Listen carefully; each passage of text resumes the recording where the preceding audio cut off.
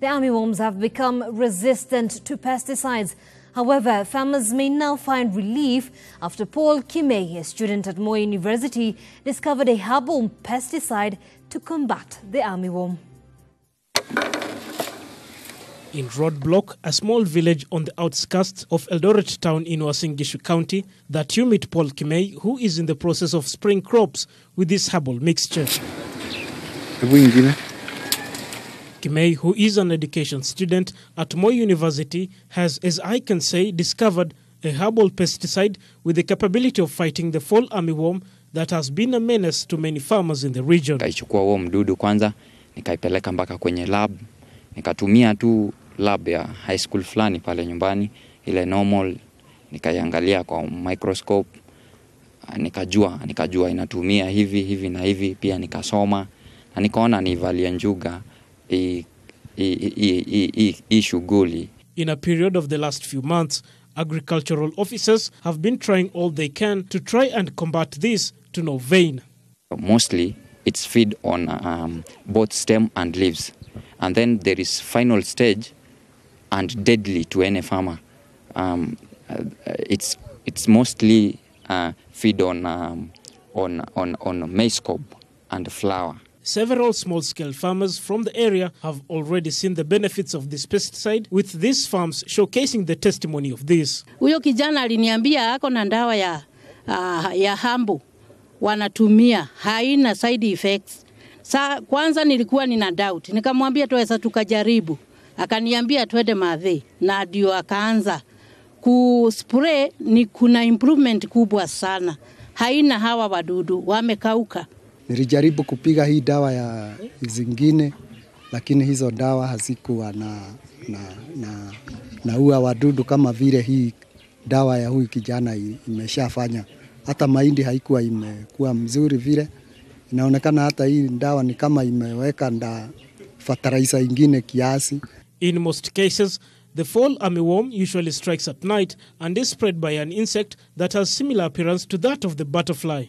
Shule haijahusika moja kwa moja kwa hii ufumbuzi.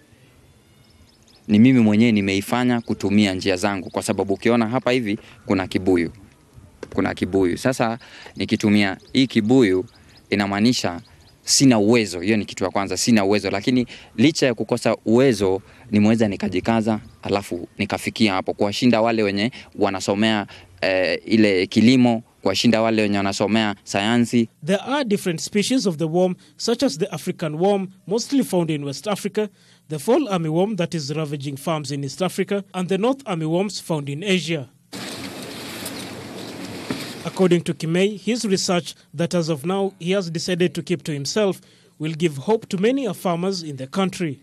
In the Sustainable Development Goals, the second schedule, countries such as Kenya have to end hunger, achieve food security and improved nutrition and promote sustainable agriculture by the year 2030.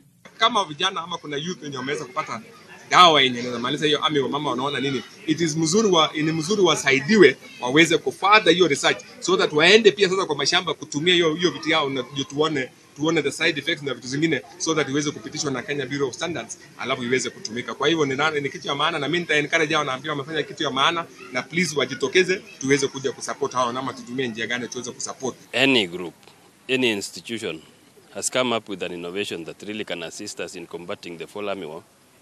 We really welcome them highly.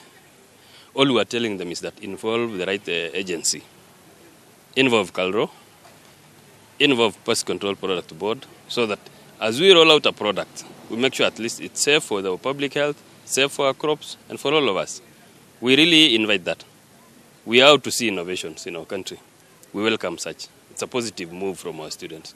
As per now, many fields amounting to thousands of acres have largely been affected, with farmers worrying of decreased production. Hiyo dawa wanauda wasaidiwe vile waeza kuiuda ifikie wakulima, sababu mahali wako sahihi, pahali wamefikia ni ground. Wachukuliwe, wapewe mafunzo ya kutosha, na ile dawa yao waonyeshane ni gani, waembakiwe. Nafikiri yaweza kuwa jambo nzuri, sababu wale vijana wana kitu hasa. Hii kitu side effect, haina side effect kama cancer venye inaletwa na ile aflatoxic.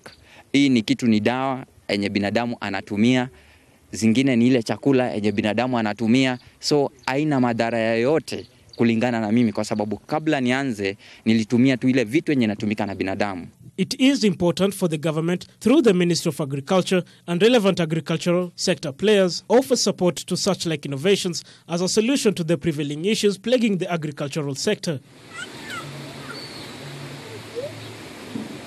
Quite an interesting story there, prepared by our very own Victor Moturi.